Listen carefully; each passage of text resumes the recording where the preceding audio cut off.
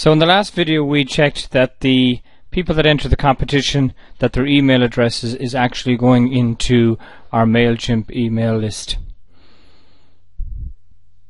So now we want to send an email to that list, and we use campaigns to do that. So we want to notify people about the competition and the winner. So we'll click on campaigns, click on create a campaign, choose your list. In this example it's Facebook competition. Click on next, enter the name of your campaign. So here we might say Facebook competition winner. We must also enter our company name, and the subject again might be the same as above or something else. So this is just for record purposes. You have to have your email address in here. That's the where if anybody replies where the email goes. If you haven't verified it already, there will be a link there called verify your email, and MailChimp will send you an email to verify that the address actually exists. So you can personalize the two fields, so you would leave that in there, and we click on next. Now there's a range of different pre-designed templates and everything else. For this example, and it's the one I use most often, is the drag and drop editor. So we click on basic templates, and I like to use the very first one, a one column email. We don't want to do an overly complicated email. So it's loading here. We can upload an image, so we can browse, we can upload a picture from our image from our computer. So we browse for a file, click on wherever the file might be stored. It might be, in this case, if it's a competition for a hotel break, click on the image and click on upload. So we now have a nice image resized by MailChimp up here at the top of our email. Then we can change the design. So we can say, so we give the email a title.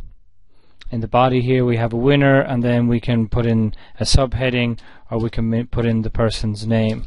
We can clear the example text that is there at the moment.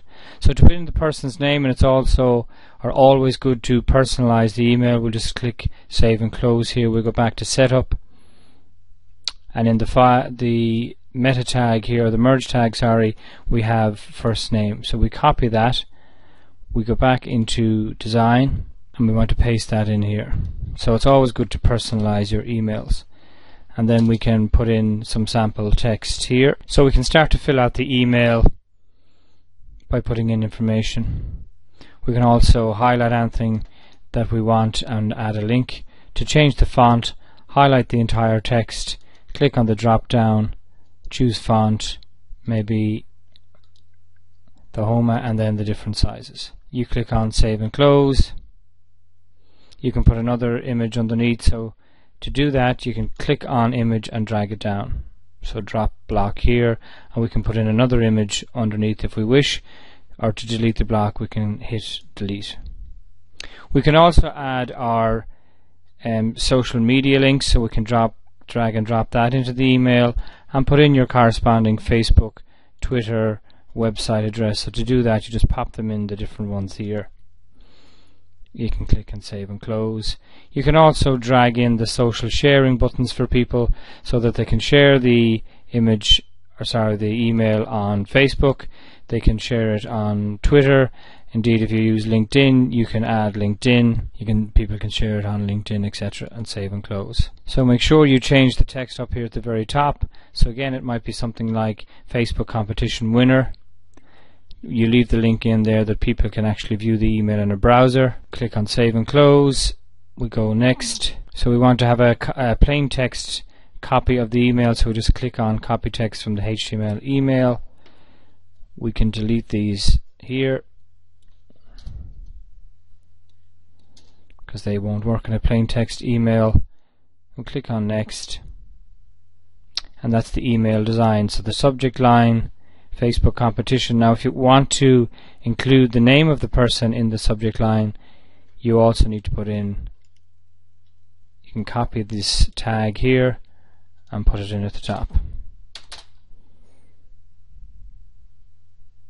Click on next, and if we go as far as confirm, then we can preview it in a pop-up window to see how it's going to look, and to make sure that the first name is going into the email. We click on View Live Merge Info. So for this email address for the competition, we can see that the first name is going in. If we click on Show the Header Stuff, we can also see that the name is going into the subject. So we can X out of that. We can send now, or we can schedule for later. If you send it now, click Send, and away it goes. Or if you click on Schedule, you can put in a date and time.